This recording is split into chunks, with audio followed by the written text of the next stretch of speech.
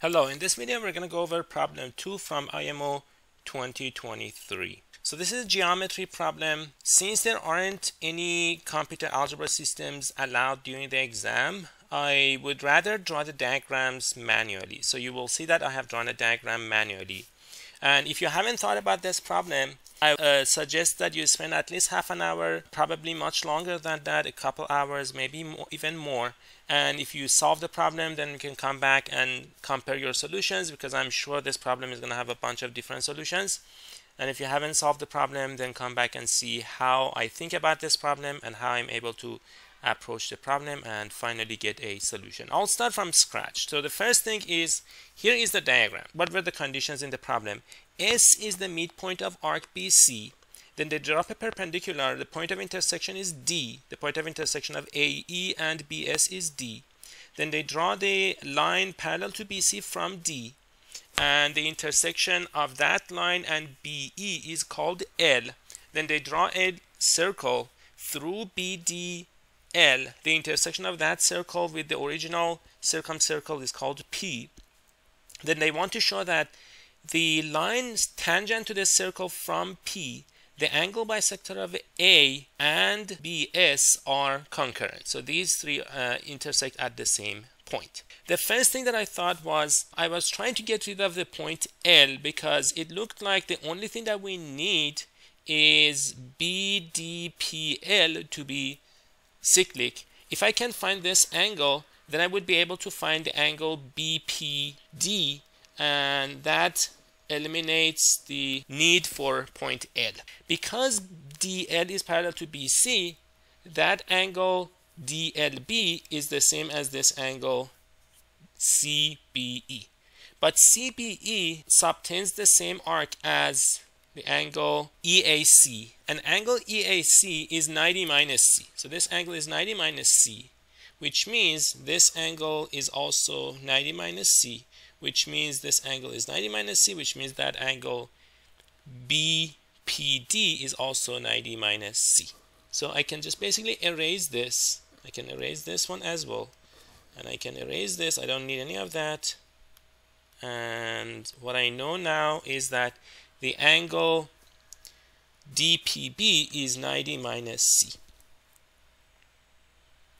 Okay, so that's good. If you extend this PD, I know that the arc AB is twice C, and I now know that this arc is twice 90 minus C, which is 180 minus 2C. In other words, the two arcs APB and B, this point, I'm going to call that A prime, add up to 180, which means AB, A prime, is a 180 degree arc, which means A and A prime are exactly on the opposite sides of the circle. So what does that mean? It means, I'm going to erase this, it means if I draw this line goes through the center. So let me call the center O. This line would go through the center. Next thing was trying to come up with some other angles in this diagram. So I looked at the arc AS. I know arc CS is half of arc BC. Arc BC is 2B plus 2C, because arc CA is 2B, arc AC is 2C. So that adds up to 2B plus 2C. Since S is the midpoint, CS would be B plus C over 2. And then arc AAS would be 2B minus this quantity, minus B plus C, which would mean arc AS is B minus C. So this one is B plus C, and the other one is B minus C. Okay, so far we have found some arcs here. I tried, but I wasn't able to find arc AP. I don't think that could be found, at least not easily. But arc BE was pretty easy to find. Arc BE is just double the angle. This angle is 90 minus B, and arc BE becomes 180 minus 2B. So that means if I look at the angle here, that would be the average of 180 minus 2B and B minus C. And that is 180 minus B minus C over 2, which is A over 2. So that means the angle here is a over 2. So this is nice. Since this angle is a over 2 and the angle right here is also a over 2, so this angle is also a over 2. If I call this point K, and I'm not going to assume that PK is tangent to the circle, I'm going to prove that PK must be tangent to the circle. So that angle is a over 2. This angle is also a over 2. So that means this angle is also a over 2. So it's pretty easy to see that KA must be tangent to the circle BDA. If you don't see that, you can also see that by similar triangles. So we have two similar triangles. We have the triangle AKD, which is similar to triangle AKB. Those two triangles are similar, AKD and AKB are similar because they both have the angle of a over 2 and they both have angle of K. So if you write down the ratios, you would get AK over KD equals, these two are sides of triangle AKD. Corresponding to AK is BK and corresponding to KD is AK. So that tells us AK squared is equal to BK times DK. So now, if you look at the power of the point K with respect to the circle that we had originally right here, that would give you KD times KB, which is the exact same thing. So we need to prove, in order to prove KP is tangent, we need to prove KP squared is equal to that. In other words, if you combine these two, we need to prove AK and KP are the same. So what I did was I extended this and I realized that this angle is a 90-degree angle because AA prime is the diameter. If I call this point M, I have a right triangle.